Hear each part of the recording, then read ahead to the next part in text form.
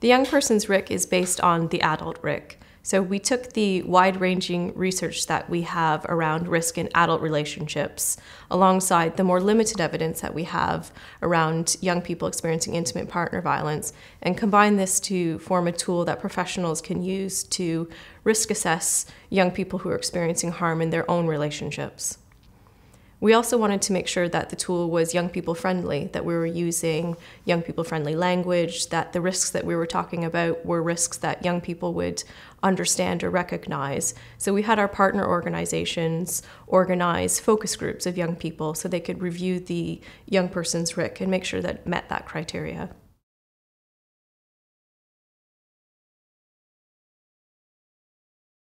Are less certain about what constitutes high risk in young people's relationships. So we stress that professionals must use their professional judgment when coming to a conclusion as to what constitutes high risk when they're doing the young person's risk assessment.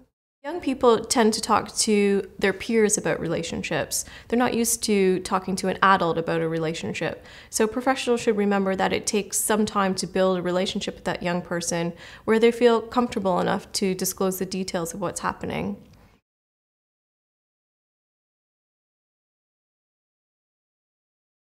When they do start talking about that relationship, the professional should remember that young people may have a very different idea about what a healthy relationship is. They're young people and this is their first experiences of a relationship. There might be some cultural barriers to disclosing that they're actually in a relationship. They might be lesbian, gay, bisexual, transgender, and having to disclose that on top of being in an abusive relationship, which is quite a difficult conversation for them to be having.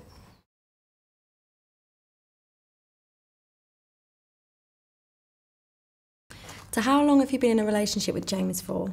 4 months. Okay. And where did you guys meet? He added me on Facebook when I was year 8 and he was year 11, but we didn't start talking until he left school, and then we exchanged numbers, and we were talking for a while before we got together. So you said that you were in year 8 and he'd left school, so is there an age gap? Yeah, 3 years. Okay, quite a big age gap then. And does your family know about him? Have they met him or anything like that? My parents know about their relationship, but they're a bit on edge because they haven't met him, but they know there's an age difference. But my auntie's met him and she likes him. Okay. And does your auntie know some of the things that some of the abuse that's been happening in the relationship? No. Okay. How would you feel about your auntie knowing? I really wouldn't want her to, because I wouldn't want her to dislike him, and I know she'd want me to end it. And I can't end it. Yeah, it sounds like that you don't want to finish the relationship. Okay.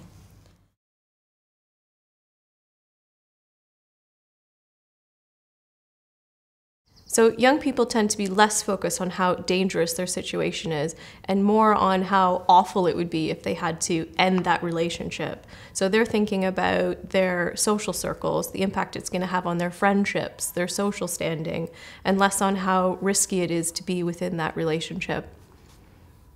The other thing to think about is that young people are generally risk takers because of the stage of development that they're in their life.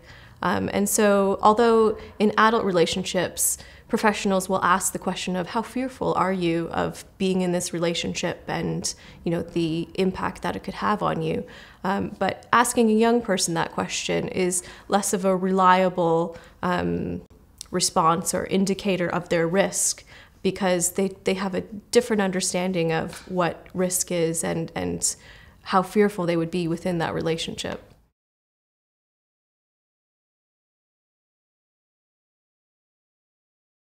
So you've been together 4 months now, so how often do you see each other? Pretty much every day. Okay, so if you go to school and your phone's off or he can't get hold of you, what's his reaction to that? Well, most of the time I don't go to school because he's texting me come to my house. So I do, obviously, because I don't want to upset him. Mm-hmm. In a day, how many times do you think he calls and texts you?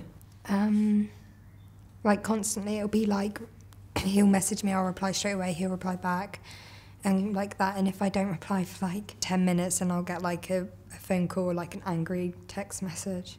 So if you was at school and of course you don't really go to school that much because he's, so if you are at school and say you can't use your phone, What happens? One time I got my phone confiscated because I was texting him, and he messaged my little sister like, what the hell, why is she ignoring me?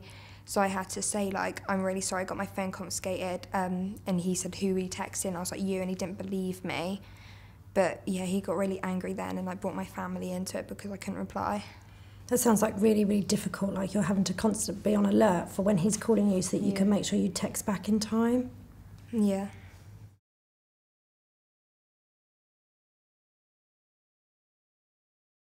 Abuse in young people's relationships can be characterized by high levels of control, isolation, and harassment. And because these are new experiences for young people, they might think of a partner being really controlling as a sign of being really caring, or someone who's really jealous, they might mistake that as a sign of love. And when you're thinking about harassment and young people, because they're so connected to social media, things like Facebook, Twitter, Instagram, if someone's harassing them, it could, pervade all of those elements and really seep into their every moment.